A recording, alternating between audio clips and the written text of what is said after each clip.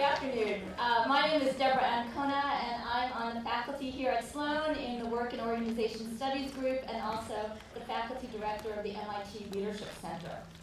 It is a pleasure to welcome you all here today to the Dean's Innovative Leadership Series, and really a total privilege to be able to introduce our speaker for the day, Alan Mulally. Now, we all know that having a great title and being a great leader are two very different things. So I could easily introduce Alan Mulally as the former CEO of Ford, or the former president and CEO of Boeing Commercial Airplanes, or as a new member of the Google board. But truthfully, this does not really begin to tell this unique leadership story. There is a reason that Alan Mulally was named the #3 on Fortune's World's Greatest Leaders, one of the 30 world's best CEOs by Barron's Magazine. There is a reason that he was asked to be an advisor to President Obama on ways to encourage companies to increase exports and enter new markets. There is a reason why Bill Ford Jr. actually did a little bit of a dance and had some champagne when he learned that Alan Mulally was going to take over his job as the CEO of Ford. Well, we at the Sloan School have a model and a paper which many of you have read called In Praise of the Incomplete Leader. I have to say that Alan Mulally comes as close as I've ever seen to being a complete leader. In terms of sense-making, when Alan moved from Boeing to Ford, he had to quickly understand the dynamics of the automotive industry, the realities of a failing corporation, the rich history of the Ford family, a changing economy, and shifting consumer preferences. He watched, he interviewed, he listened to everyone, and then he mapped and went along. In terms of visioning, Alan introduced the concept of One Ford with a comprehensive strategy built around people, products, and productivity. And oh, by the way, he had to shift people's mindsets so that they actually believed that Ford was not going to fail, but could reach a new reality. In terms of relating, there was the board, the shareholders, the suppliers, the UAW, the customers, the management team, and on and on and on. None were too happy with the way things were, not a single one. Furthermore, Alan came in with these really strange ideas, like working as a team, working with transparency and honesty in a company steeped in politics and turf battles. He broke up those turfs, and people liked him in the end. Pretty amazing. Finally, in terms of inventing, Alan had to drive relentless implementation with the goal of achieving profitability when the company was losing billions of dollars a quarter. And when the company had been basically mortgaged to the hilt in order to pay for the turnaround. But he did it. The company that had been going out of business for 30 years became profitable. Alan Mulally harnessed the collective talent at Ford and saved the American icon, which, by the way, is the name of a book written about him, and I highly recommend it. It's fantastic reading. He saved an American icon from extinction. During the automotive crisis of 2008 and 2009, Ford was the only one of the big three not to need a government bailout. So please join me in welcoming a former Sloan Fellow and a global icon all on his own, Alan Mulally. Good job. Thank you. Thank you. Wow, that's pretty neat.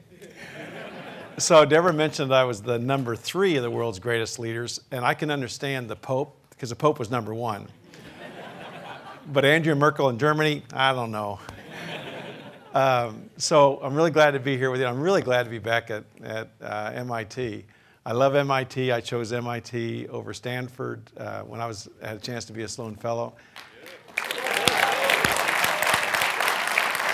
And so I would just like to share with you that I think MIT and Sloan absolutely rocks. Okay, that's how I feel about you guys.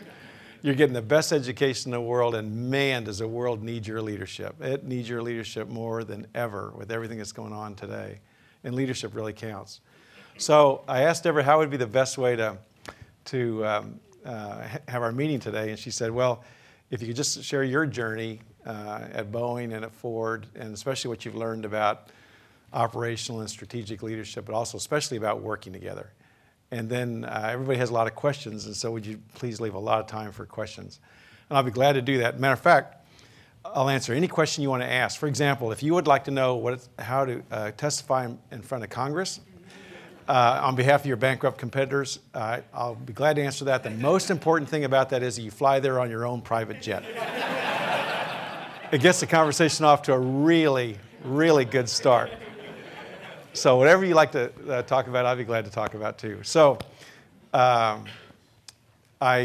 joined Boeing, and I had the honor of serving at Boeing for 37 years.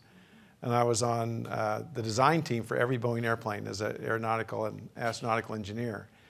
And so the 707, the 727, the 737, the 747, the 757, the 767, and I had the honor to serve on the cockpit and the flight management system, the autopilot, and the navigation and guidance and control system of the 57 and the 67, the first airplanes that had the common cockpit. Also, I was asked to be the chief engineer and head of the design for the 777, which all of you around here travel all around the world on. It's your favorite airplane, I might add. That's good. You said that. And then also as a general manager, and then I was asked to be the president and CEO of commercial airplanes. Also, at the time, Boeing bought McDonnell Douglas and Rockwell, and so I was asked as a commercial airplane person to join that team and integrate all these fantastic assets, and we created the Boeing Defense and Space Company. So all the satellites, all the fighters, the launch vehicles, the space shuttle, the space station, the helicopters, we created this powerhouse to support the warfighters around the world. So in all of those experiences I had at Boeing, there's just some lessons learned that I just wanted to share with you. On every airplane program, it's always really important that you have a compelling vision for what that airplane is going to do, and everybody knows what that is. So whether it's a short range, whether it's a long range, whether it's point to point, whether it's going to do direct polar routes, it's so important that the entire team knows what that vision is so we can align our efforts to it. And on a commercial airplane, they're probably, well, undoubtedly the most sophisticated products in the world. A commercial airplane has around 4 million parts. They fly halfway around the world. The level of safety is absolutely incredible. There's not another product like it. And you usually have 1.5 to 2 million people working on a commercial airplane, and you're creating something out of nothing. It's brand new. So sometimes things are going well, sometimes they're not going well. And it's really important that everybody knows what the strategy is to create this vehicle, that what the technology strategy is, what the working together strategy is, the digital product definition, the digital pre-assembly, what the manufacturing plan is going to be around the world. Everybody has to know everything. And also, you have to have an environment that you just relentlessly implement this. And that's where the business plan review comes from every Thursday morning, where everybody is together once a week for 2.5 hours, where you review everything about the plan, what the status is against the plan, and the areas that need special attention. And we'd always color code all of the slides. We usually have around 300 slides. The business units would present, the engineering would present, manufacturing, procurement, and we do that in about 2.5 hours, and then everybody would know everything, and then we'd work the red items that we wanted to turn the reds to yellows to green. So this thing about people working together, and people are first, everybody's got to be on the team, you got to listen to each other, you got to trust each other, it's got to be transparent, you're accountable to the entire team to get this done. Those are some of the principles and practices that are really effective, and you're going to get a chance with your great skills that you learned here at MIT and Sloan. And I think the biggest thing you're going to learn and appreciate is the power of working together, and what a skill it is to learn how to do that. So I'd encourage you to, in addition to everything else that you're doing, to really avail yourself of every opportunity to learn how to effectively work as a team. So I loved Boeing. I never thought I would leave Boeing. And I had one more airplane I wanted to help design. That was a replacement for the 737. And then I got this call from Bill Ford. And Bill's this really neat leader, and he was the president, he was the chairman, the president, and the CEO of Ford at the time. And he started sharing the story about Ford, and the more I learned about it, the worse it sounded. But I found it so interesting because I didn't reject his advances right away, and I really wanted to know more about Ford. And with Boeing, I've been all around the world over and over and over again, and of course Ford was everywhere around the world. And in our hometown in Lawrence, Kansas, we had a Ford dealership there, and it had a big blue oval, and we got our first car there, and we wrecked our first car there, and then they'd fix our car there, and they sometimes tell our parents, and sometimes they wouldn't. So we had a really tight relationship with the Ford store because they're just the fabric of all the communities around the world. So I was listening to the story, and then, as Deborah mentioned, I was doing my homework, my due diligence, and here's what I found out. So Ford had really become a house of brands, and we know that beautiful blue oval, but Ford had purchased Aston Martin, Jaguar, Land Rover, Volvo, Mazda, because they couldn't figure out how to make money with the Ford brand. And so it was very, very complicated house of brands, and everybody lost track of what that beautiful blue oval stands for. And as you know, in marketing, the most important thing is that brand clarity, because that's the brand promise that we're being offered. Also, Ford was very regionalized, and Henry Ford was brilliant at the time because when he set up Ford over 113 years ago, he established Ford in every country around the world, which was unheard of. There's no other company that ever did that.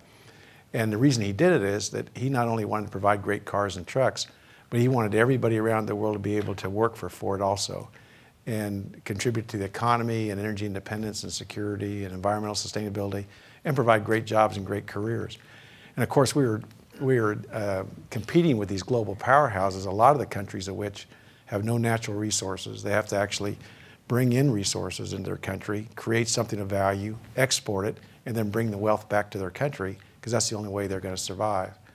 A good example is Japan, another good example is South Korea, and of course there are a lot of government company partnerships because it's almost mercantilism, which is why we really need free trade rules that make sense. So it was fantastic at the time because everybody was participating, but over time they become very regionalized, and there was no synergy among these Fords all around the world. So they had their own product plan, they had their own manufacturing, procurement, and there was no synergy competing with our global competitors. Also, the consumer tastes were changing because people wanted smaller vehicles that were as neat as the bigger vehicles and had all the same capability, quality, and fuel efficiency and safety. And we didn't have a comprehensive, complete family of vehicles. Also, the competition was really increasing. And it's a very competitive industry, as you know, in the automobile industry. And either you're on the leading edge of it or you're not. And we had chosen to be a kind of a fast follower on technology. So we were losing market share. Also, in the United States, we were sized for 26% market share. And we were going through 9% market share. So we had all of the assets and the facilities and people and computing that 3 times what we needed. Also, the economy was slowing down, the fuel prices are going up. We were losing money on every brand and every model. And everybody was scared, and there was no plan to deal with that. Now, outside of that, it was going pretty well. So you're probably wondering, why would I ever leave Boeing and go to Ford? And at the end of the day, I really believe in manufacturing, and I really believe in engineering. And no country has been strong and sustainable if they don't have a really strong manufacturing base all around the world. And of course, research and development, 70% of all the research and development in the United States and around the world is associated with manufacturing with a big M. So it's just so important And Ford was so important for so many people around the world that at the end of the day, I felt like I was being asked to serve a second global and American icon. So I left Boeing and I came to Ford. So I arrived at the airport in Detroit, and they picked me up in a Land Rover. And I've left Boeing with brand clarity to come to Ford with brand clarity, and they picked me up in a Land Rover. I said, a note to self. I wonder what everybody here is working on. And then we drive to the world headquarters. It's 12 stories high. They call it the Glass House, and it's the world headquarters of the 7th largest corporation in the world. And it's in Dearborn. It's where Henry Ford was born. It's like beautiful countryside. And Henry wanted to make life easier and more worthwhile. And I was just so excited, even though I was in this Land Rover. And we drive in, and we drive into the basement where all the executives park. All their cars are in the lot. And we drive in, and there's not one Ford vehicle in the parking lot. There's Aston Martins and Jaguars and Land Rovers and Volvos. I got another note to self. I wonder what everybody is working on here. So we go upstairs, and I meet the team, and Bill takes me out to we have this huge auditorium, and we had 400 journalists there, just like here. And we had probably another 1,200 journalists that were online, because the automobile industry and all the technology that goes with it is nearly 20% of the world's GDP. It's just a huge, huge, huge part of our economic development. So everybody wanted to know about this new person, this airplane guy that arrived at Boeing, at Ford. And so Bill introduces me, and the journalists are all asking all these penetrating questions like, why'd you come, and what are you going to do, and what's our strategy going to be, and did you know we're in trouble? And because all their lives depend on this also. So it got to be kind of familiar, and it's getting more confidence. And then finally, one of the journalists said, the two things I loved what they said. The first one was, so Ms. Mulally, we're in trouble here, and you're clearly not an automobile guy, and you don't know anything about this business. And it's a very complicated business, starting with the products themselves. So what does it mean to us that you're here as our leader when we're in trouble and you know nothing? And I kind of rubbed my chin. I kind of, remember there's like 1,600 people listening to this conversation, plus all the employees and the suppliers and everybody else. And so I rubbed my chin very thoughtfully, and I said, I agree with you. The automobile industry is very sophisticated, starting with the products themselves. Matter of fact, the average car or truck has around 10,000 parts. And you think about the quality, and the fuel efficiency, and safety, and the materials, and the aerodynamics, and the system integration. They're very, very sophisticated products. I might point out, however, that the 777 airplane has 4 million parts, and it stays in the air. The next day, 3-inch headlines across the Detroit News. We think we got the right guy. It was so funny. They're kind of hurting for news there too. The other thing I loved about him, so one of the journalists said, so Mr. Mulally, with all due respect, I don't know whether you know this, but the Ford Motor Company is a very buttoned-up place. A lot of cufflinks and starched shirts and 3-piece suits, and I said, that's good to know, thank you. I'm a customer in person, so I said, do you have a question? They said, well, yes, we've noticed that the color of your slacks don't match the color of your coat. And I don't know, I stopped wearing suits about 45 years ago, and because I just want to be like a real live person. So I looked down and said, that's right, and do you have a question? They said, well, this is a pretty buttoned up place. Is it going to be okay for the executives at Ford tomorrow to wear sport coat and slacks, and they're of different colors? So I rubbed my chin again very thoughtfully, and very decisively I said, yes. Next day, 3-inch headlines, the culture change already begun at Ford. Okay, so we need to get going. Remember that working together, it's the only thing I know. Talented people working together, coming together around a vision for your organization, what it wants to accomplish, a strategy for achieving it, and then the business plan review process is relentless implementation of everybody every week. knowing what the status is, the red, the yellows, and greens, and then working together to create a viable, profitably growing company.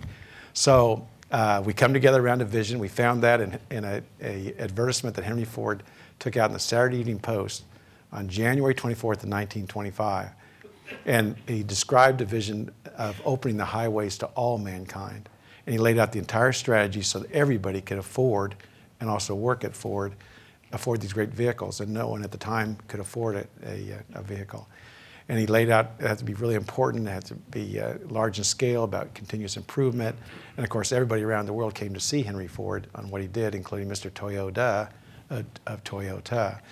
And so he also said he realized that his success at that time, which was like 50% market share, was great, but he really looked forward to the opportunity to serve all mankind. So that had us all crying. That was worthy of committing our lives to. And then we also agreed on a strategy. And of course, the strategy was very different than what Ford had gotten, the strategy that had gotten Ford to this place. So we agreed to focus on Ford. We sold Aston Martin, Jaguar, Land Rover, Volvo, and Mazda. We also agreed that we're going to serve all the markets around the world. And we also agreed that we're going to have a complete family of vehicle, small, medium, and large, and cars, utilities, and trucks. So the Fiesta all the way up through the F-Series truck. We also agreed that every vehicle that we put out from then on would be best in class, not a fast follower, but would be best in quality and fuel efficiency and safety and really smart design like connectivity. We also agreed that we're going to restructure ourselves as fast as we could to stop the bleeding on the money. And to show you how bad that was, the first forecast I saw in September of that year for the entire year for profits was a $17 billion loss. And 4 months later, we achieved it. So this wasn't a forecast accuracy issue. We needed a different strategy and a different plan. And we only had like $28 billion, I think, in the bank. So we were, we would have been gone within a few months if we wouldn't act decisively. So we decided we're going to restructure the business. We're going to size our production to the real demand. And also, at the same time, we're going to accelerate the development of all these new vehicles so that not only would we be able to save the company, but we'd come out the other side and be competitive with the best in the world.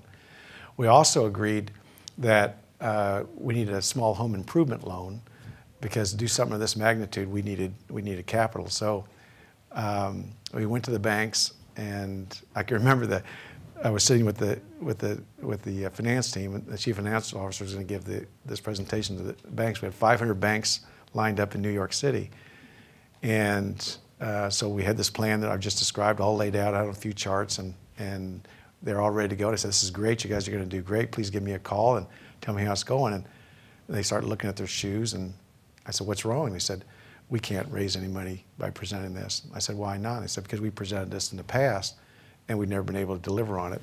So I said, "What do you think we ought to do?" And then they introduced me to another automobile phrase. They said, "Well, Mr. Mulally, you're the only new model we have. So you need to go give the presentation yourself." So I flew in that same corporate jet up to to New York City, and we presented for 3 days to 500 banks, and at the end of 7 days, we raised $23.5 billion. So we could finance the restructuring, we could finance the new products, and we could handle a recession. We never thought it was going to get as bad as it did. And of course, the most important thing about that is that we had leveraged all the assets of Ford. And so if we couldn't turn this around and create a profitably growing company, Ford would be no longer, and the assets would have been given back to the banks. Now, the banks don't want your asset. The reason they loan you money is they really think you have an idea to create value, and they'd like you to pay it back. Sometimes they'd be glad if you pay it back even more slowly, because you make more money. So the last part of the strategy is that we agreed we're going to need to work together as one team all around the world and share everything, know what the plan, the status, the areas that need special attention, and really help each other, which is very different as I described to you. So we started to go to work. So we had a strategy, we had a plan. The entire team, the business units around the world, that P&L, the engineering, manufacturing across the world. We started our business plan reviews. We started at 6 o'clock every Thursday to hit all the time zones around the world, from Sydney to Shanghai to Beijing to Cologne to Sao Paulo and throughout the United States and Canada. And we're in a round table, and we have screens, and we're all on the internet, and you can see every location around the world, and the leader is there. And we also invite guests to watch us work. And we agreed on about 320 charts, same thing at Boeing. And I introduced them to color coding, that I wanted them to color their charts about how it was going, about their plan. And that was very hard. They didn't understand this at all, because if you ever brought a problem to your supervisor or your boss and you didn't have a solution for it, then people just disappeared. Because that's the management philosophy that most companies had. And still, you have to be really careful about helping move us along in this area too, because a lot of companies are still like that. And it's the most destructive management policy in the history of mankind, because now you're managing a secret. It's still a red item, but nobody knows it, so you can't help each other. So they understand the principle, and so I thought, okay, this is great. They all agreed. So we started our first business plan reviews, and all 320 charts are green. And it's that way for a couple of weeks, and I stopped the meeting, and they don't know me, and I don't know them, and I said, you do know now, I mean, we all know now that we're going to lose $17 billion. Is there anything, just a couple little things that might not be going well? And of course, the eye contact goes to the floor, and they're scared. They don't know what's going to happen if they do that, and no one says anything, and we go to the next screen chart, and next screen chart.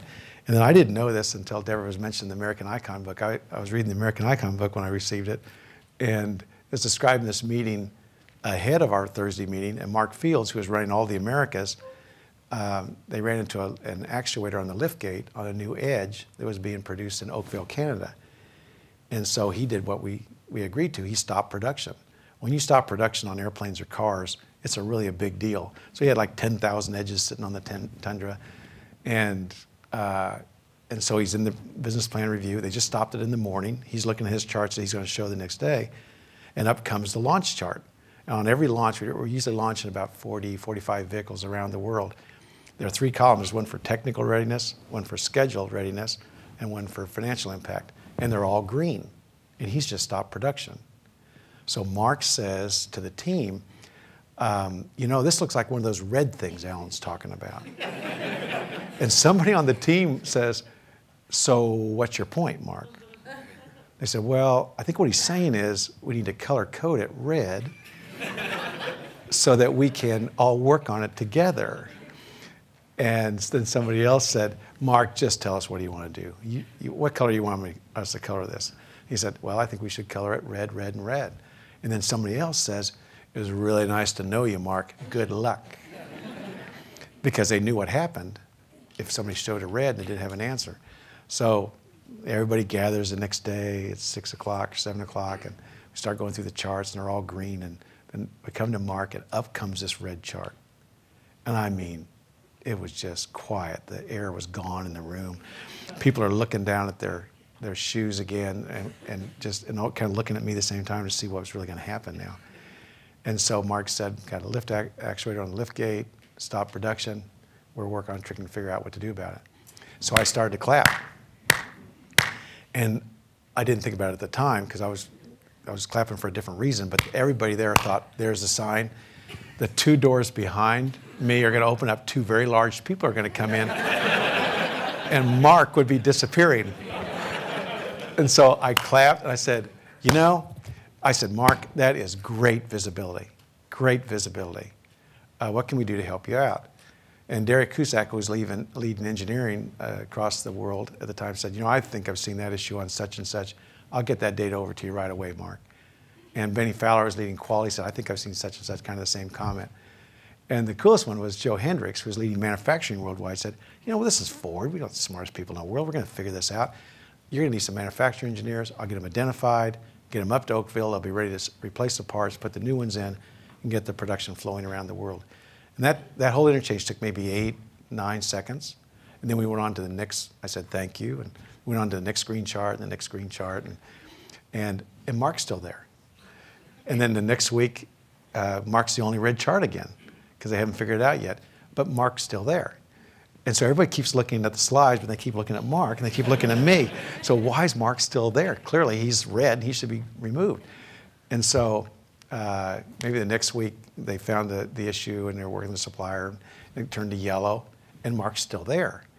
The next week it turns to green, they got the parts, the vehicles start flowing all around the world, and Mark is still there. And so the next week, guess what all 320 chart colors they were? They were not all red, but they looked like a rainbow. And Mark was still there. And what everybody decided was that they were going to trust the process, and it was going to be okay, not only okay, but it was expected to share what the real situation was, and you'd be appreciated for it. And then also we were going to agree that we're going to work together on every one of those reds and turn the reds to yellows to green. And at that point is the most kind of terrifying and exhilarating moment at my short career at Ford, because I knew that we were now making sense of the whole situation together, and we were dealing with reality, and we also agreed we had a plan to go from this reality that we're in to creating a viable, exciting, profitably growing company. And we're going to be able to do that now because we could actually work together. So how did it turn out? So I'm in awe about how it turned out. So we got through the tsunamis, we got through the Asian financial crisis, we got through the financial crisis in the United States, where we were this close to being in a depression that was worse than the 1929 depression. And we used our working together principles and practices through the whole thing. And now we are the #1 brand in the United States. We're #1 and #2 in all the European countries. We're the fastest growing brand in Russia. We're the fastest growing brand in Asia Pacific, fastest growing brand in China.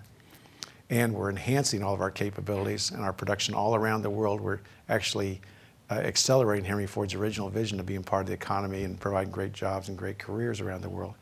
Also, the people that know cars believe we have the finest car lineup of anybody in the world today. The Fiesta, the Focus, the Fusion, the Taurus, the Mustang, the Escape, the Edge, the Flex, the Explorer, the Expedition, the Ranger, the F-Series, and the Transit family. And so that family supports all the customers' wants and needs around the world. We're the most efficient with the highest quality, fuel efficiency, and safety and connectivity of any automobile company. Looking at all the stakeholders, our suppliers, we started out, we were right above GM as the worst company to work for when you're a supplier, because we kept giving them hockey sticks on volume, and then they'd put in facilities and they'd lose more money, and we wouldn't turn the corner, we just keep going down. And they have now rated us #2 behind Toyota on who they prefer to work with. On the bankers, we repaid all of the money that we borrowed and more. And on the investors who invested in Ford, our intraday low on stock was $1.01 and a $5 billion market cap. And the stock now is appreciated approximately 1,837%. And so our market cap now is $60 billion. And so they're all happy. Our Ford store owners are in the best shape they've ever been in profitability and throughput, and now they're making the customer experience just fantastic when you go into a Ford store. And maybe the neat thing I'm just so pleased about is how the employees feel. And Deborah and I were talking about this earlier, that we use an employee survey to find out how everybody thinks about the company, and they have one measure that is called % positive about how the employee feels about the company. And the average in the United States is less than 50% feel positive about the company, which means that most people are working at companies as a job, but they're not building a cathedral. And so I always thought this was really important about how people feel and create an environment where people loved working there and they knew what the strategy was and the plan and the leadership, and they felt they were contributing, they felt like they were appreciated. So at Boeing, I think we got it up to a % positive of 65 or 66%, which is one of the highest in the world. And you know what it is at Ford? 89%. 89% of the employees believe in the company, where it's going, what it stands for, and that they are contributing, they feel appreciated. Our brand has had the largest positive movement of any brand, of any large corporation around the world ever in history. And so we got everything funded, all the vehicles are funded, the technology roadmap for the internal combustion engine, alternate fuels like natural gas, the electrification of the vehicles, hydrogen and fuel cells in the future. We have all of that enabling technology funded, and we did something that's very rare in Ford's history. We had actually an orderly transition plan of the CEO. And you remember the fellow that put up the first red, Mark Fields? It turned out that Mark Fields is the person that replaced me, succeeded me as CEO. So they're on their way and they're doing great. And I would just recommend to you that you just go down to the Ford store and take a look when we take care of all of your automotive needs. Okay, so that's my report to the committee. And with that, we have some what we call mic wranglers. It's a skill that takes a long time to develop. And just raise your hand and we'll bring you the microphone. And if you maybe introduce yourself and what you're studying, it would be great, and where you're from. And if it's a penetrating question that you don't want to say your name, just say row 18 has this question. Okay, we got one back here. Got one over here. Okay, here comes the mic to you. Okay, hi, hello. Okay, where are you? Hello. Okay, yes, it's working. Yeah. Hi, thank you for being here. You're welcome. I'm Juan Carlos Garza. I'm a Sloan Fellow, 2016. Very good. I have just a quick question about leadership. During the crisis of 2008, you were the only OEM that didn't ask for a bailout from the U.S. government. Yes. But you decided also to help your two competitors. Why was it? I love hanging out with you guys. And there's no press, right? Yeah. Because I'm trying real hard not to make news right now. Got a lot of people. There's videotapes. I know, but it's for MIT's use? Okay. Just a second. We're negotiating. MIT's use? Okay, great. It works for me. Because I really don't want to. I have to be careful about how I answer questions, and that's a fantastic question. So my gosh, that was such a serious time for the United States, but also for the world.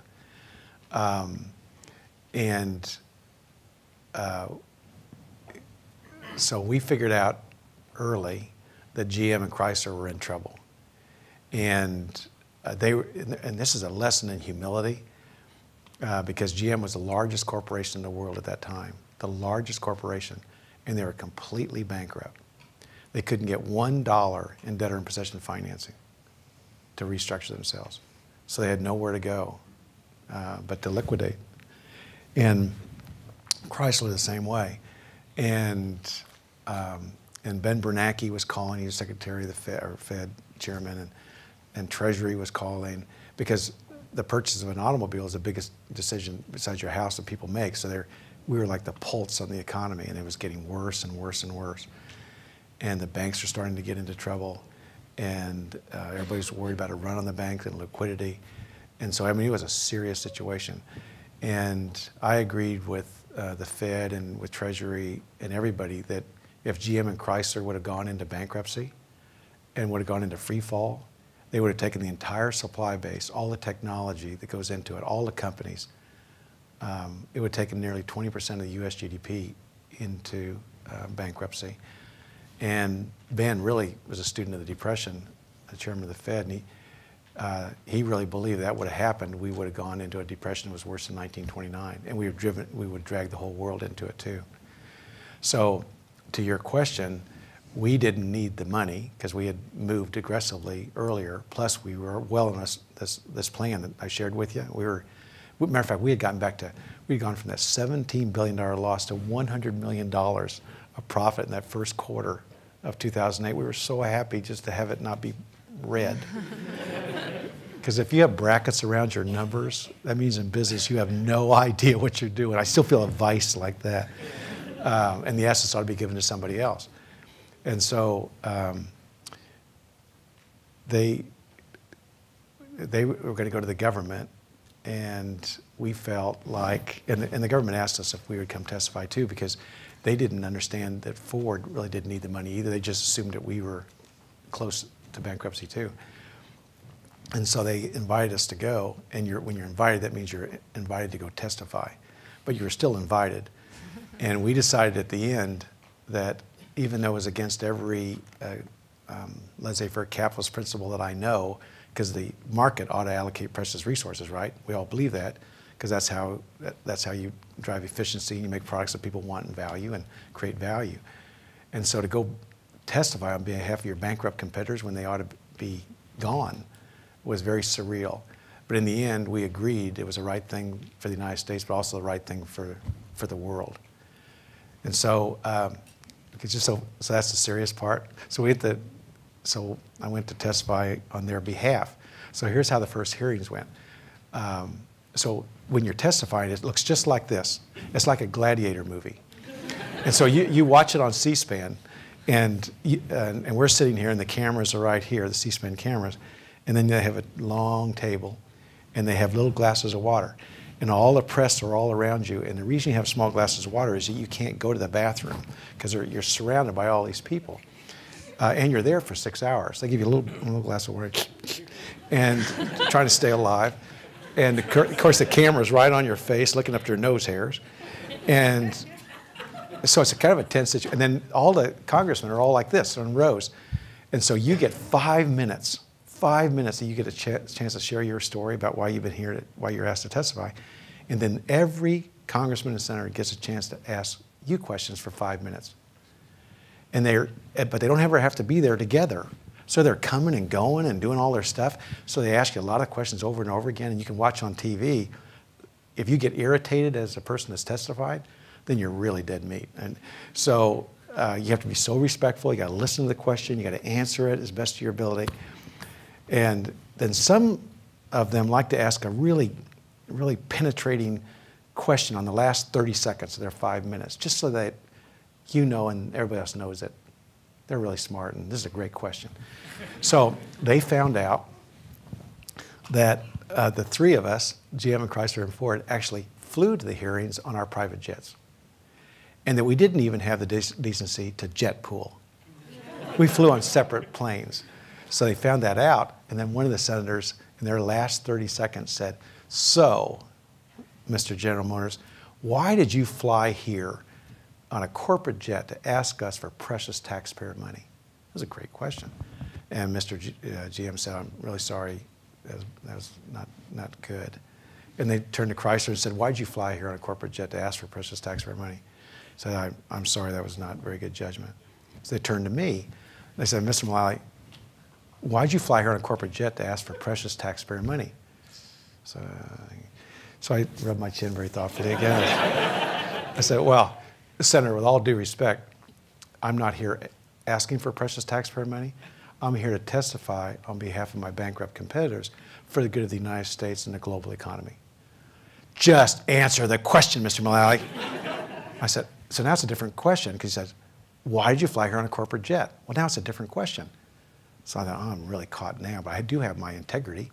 So I rubbed my chin again. I said, "Senator, with all due respect, I am an airplane guy, and that's why we invented airplanes, for long distance travel." Bam, bam, bam.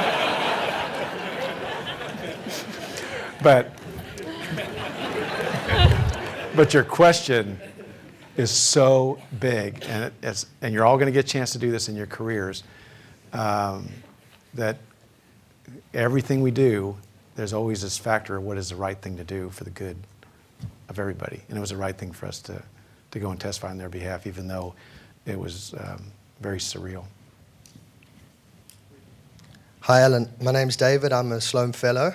You sound like you're from Australia. No, wrong country, right hemisphere. I'm from New South Zealand. Africa. Oh, very good. The first thing I'd like to know is what car do you currently drive? And I'd also like to know, what opinion do you have about Elon Musk and Tesla, and how would you strategically place Ford if you saw them as a threat to the industry? Oh, sure. The car I'm driving today is a Taurus, which is recognized as the best larger sedan, because we have 5 kids, and a lot of times they end up together, so the bigger car works.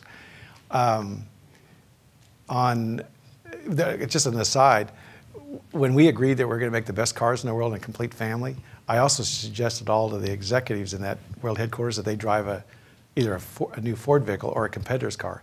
And the person that was the attendant in the in the garage wouldn't allow a foreign vehicle or not a foreign vehicle, but a non-Ford car to come in. So I actually had to go down and chat with the fellow that was a part of the plan, because he just wanted to know it was part of the plan. So it's fun to drive all the different vehicles. Tesla is a $30,000 car that rides along on a $70,000 battery. And we have great $30,000 cars at Ford. And if you want a hybrid with a small electric drivetrain and a small battery, or you want a plug-in hybrid with a bigger battery, maybe like a 7 or 8 kilowatt hour battery, you can get that at Ford. Or if you want an all-electric vehicle, which has like a 23.5 kilowatt hour battery that weighs about 800 pounds and costs around $15,000. This is on a $30,000 car. We have that for you also. So whatever you want, you can get. Electric vehicles today make no sense. They're fun to drive because you have all this torque at the lower RPM. They win all the drag races, and they're just fun.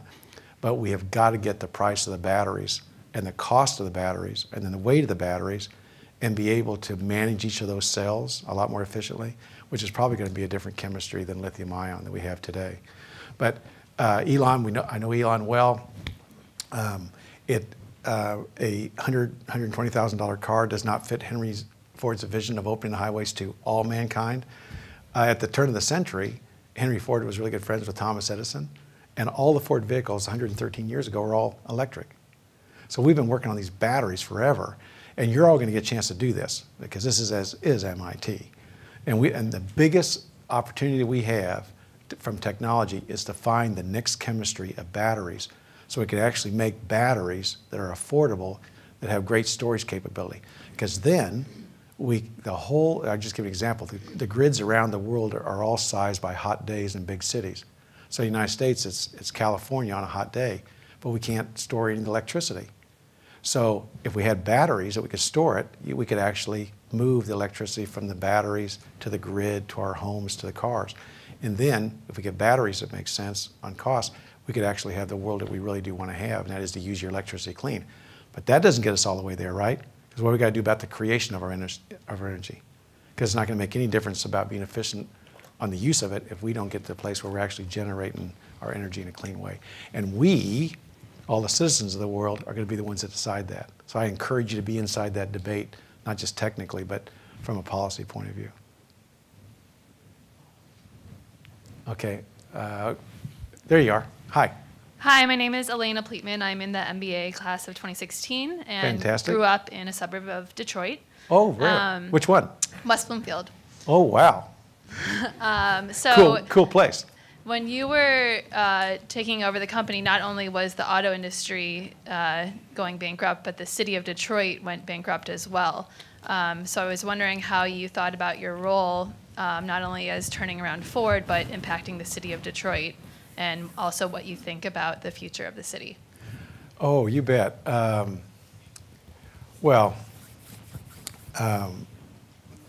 It's a really tough situation in Detroit, as you well know. It used to have, and you probably grew up with this, 1.8 million people. And now they're less than like 350,000. And so you can imagine the consolidation that needs to take place to make that viable. And they have all their little townships and all of their infrastructure, and it's just not viable. And as you pointed out, mismanaged for many, many years, and they actually went through bankruptcy. But the way we think about it is that the most important thing we could do at Ford is to create a viable, profitably growing company and actually provide great jobs and great careers. And so that economic development is the best thing we could do.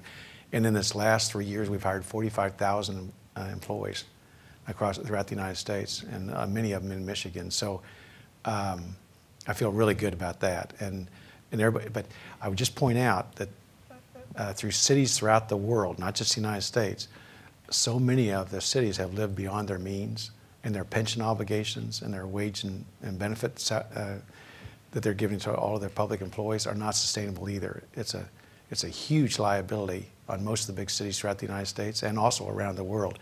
So again, for all of us, getting in that debate about how we live within our means and also how we create a viable environment for businesses to grow, because the only way for this all to work, and you know this being in a great school like MIT, is if they're led by industry, if we have businesses that are profitably growing, so that all the stakeholders and all the communities in which we operate can all benefit. Because if you're not growing as a company, then you're dying.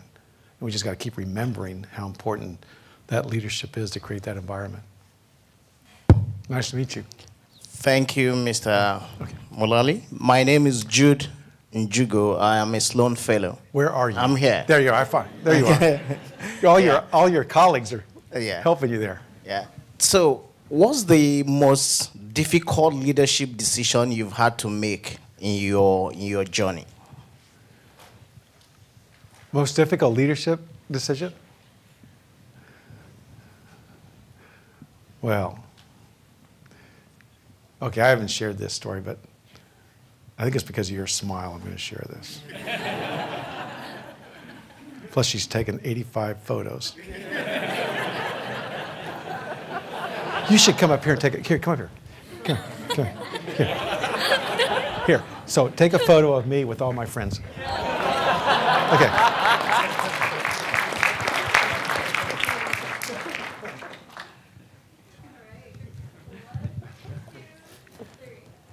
Good job. Can you take a selfie with that? Do you know how to do a selfie? Here. Oh, okay. Here. Okay. Okay, here we are talking to the Sloan.